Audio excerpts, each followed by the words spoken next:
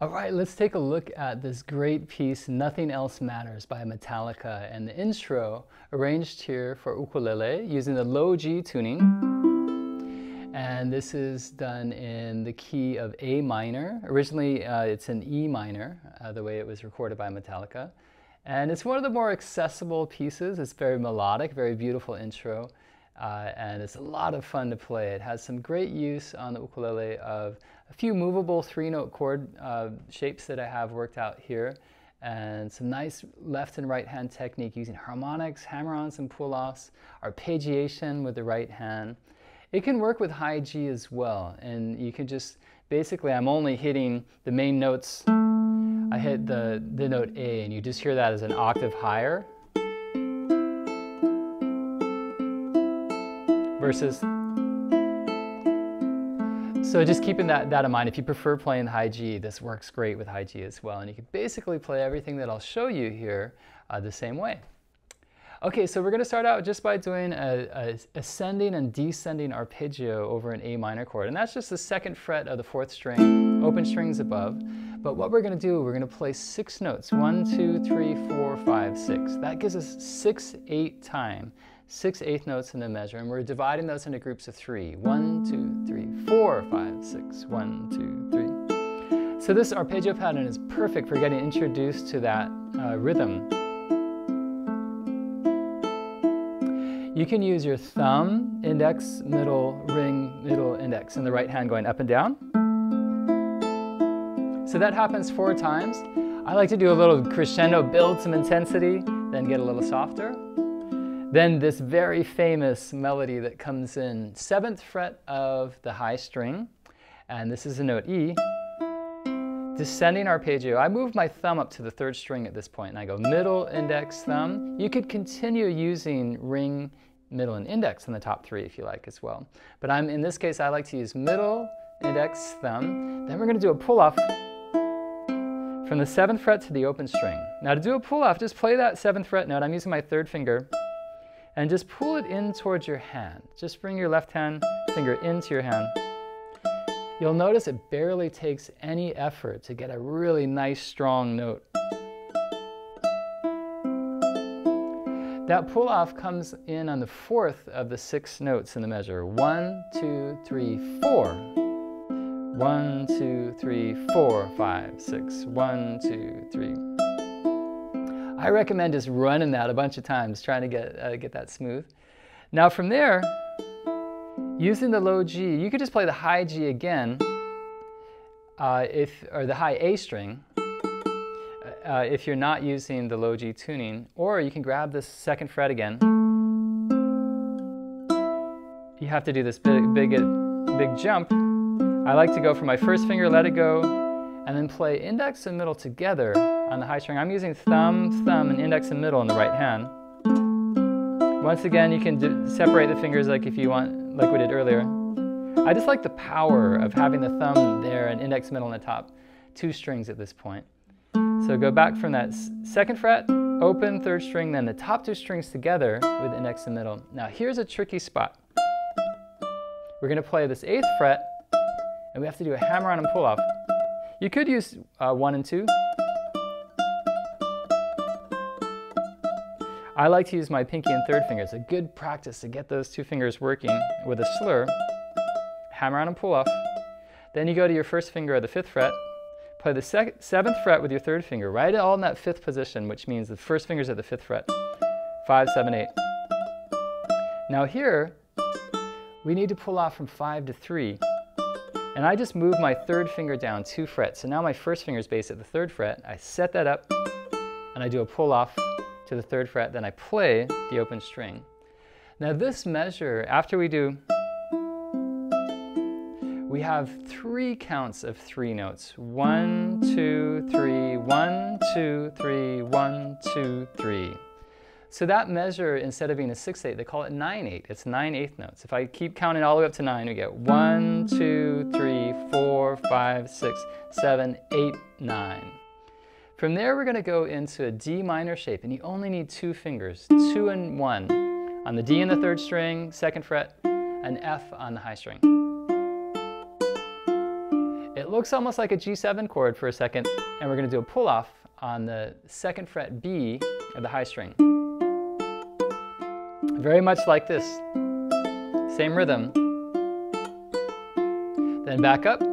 I'm using my thumb once again. Then I walk up from the 2nd string, and then 3 notes in a row with the thumb in the right hand. And we're going to play 2nd fret, 4th fret, and then we're going to set up this great 3-note chord that we're going to use quite a bit. It's 5, 5, 3. This is a nice way of playing an F chord, and that's going to move up 2 frets, and we're going to get a G chord. So playing fingerstyle, we're not strumming, so we can play certain sets of strings and not worry about hitting that 4th string open. So when we do that, we're going to do this pattern that goes 1, 2, and 3, and.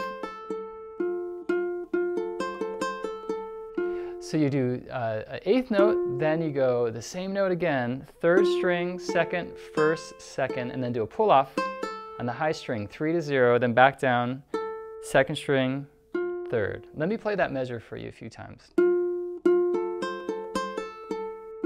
F chord. Move that up 2 frets.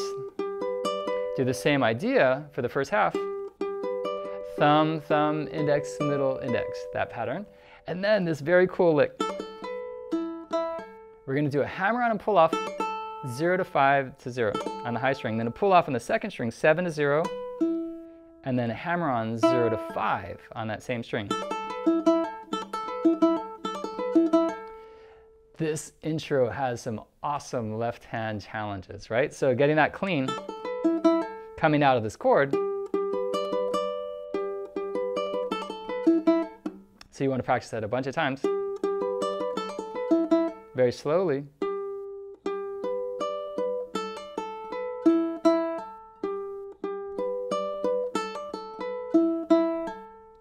At that point, I then play the high string open, back to an A minor, and I do a harmonic going up and down from the 3rd string, 2nd, and 1st. Once again, I'm using thumb, index, middle in the right hand. I reserve that for these 3 strings.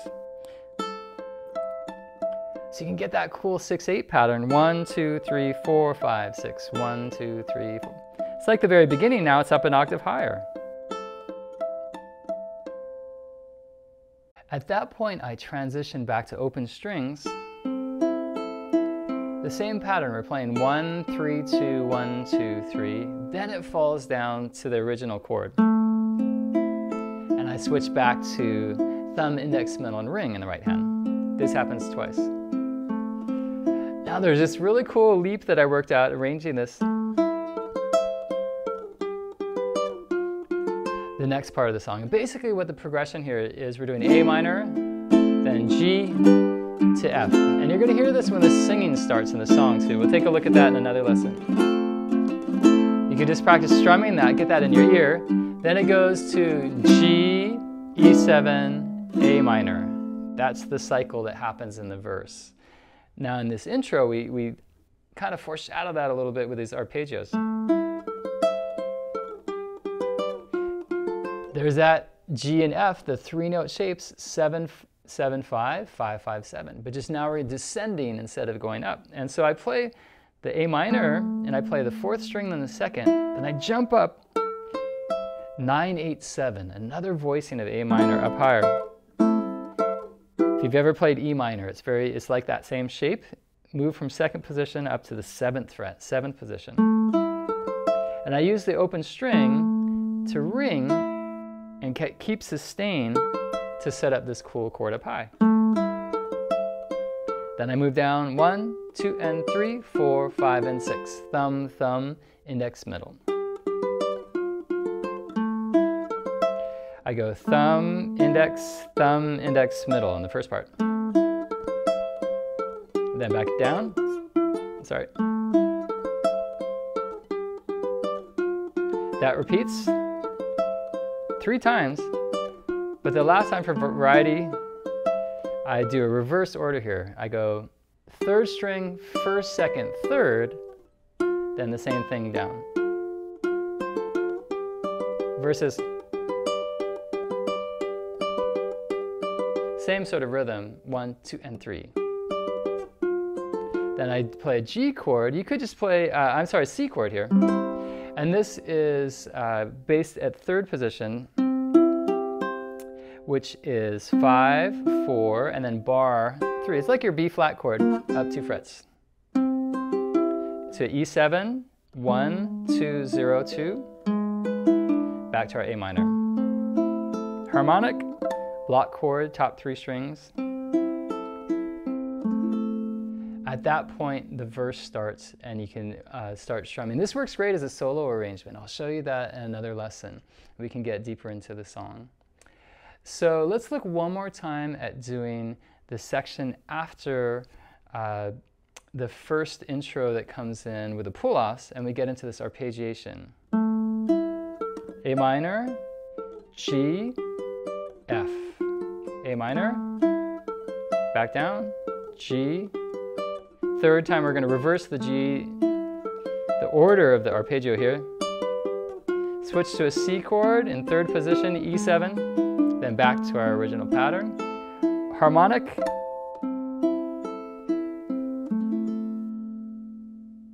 Okay, I'll play the whole thing one more time. Try play along.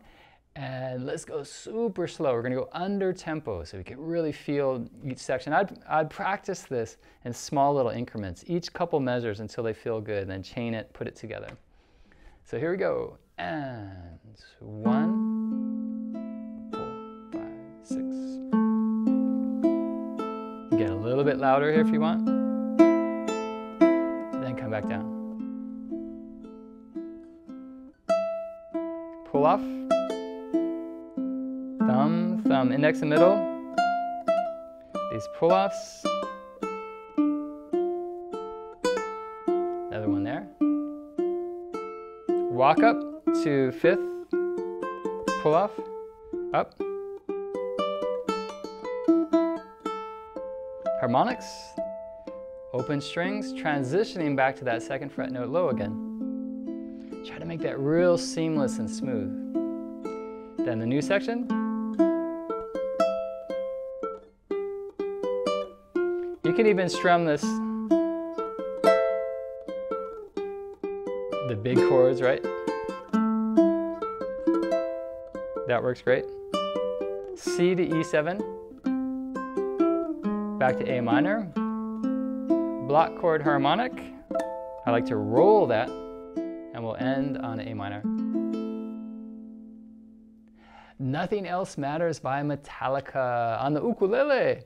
And having great fun playing this piece. Of course, a lot of their other songs are so driving with the heavy, distorted guitars, but this one really works. And it's great, actually, technique practice for fingerstyle ukulele playing. So if you like this, check out some more of the lessons on the Ukulele Corner YouTube channel and also at ukulelecorner.com. There's a whole academy. You can take all kinds of lessons. And I do live sessions. We have a forum. I'm constantly adding new material, new lessons, new arrangements, and we have a lot of fun. So I hope to see you there.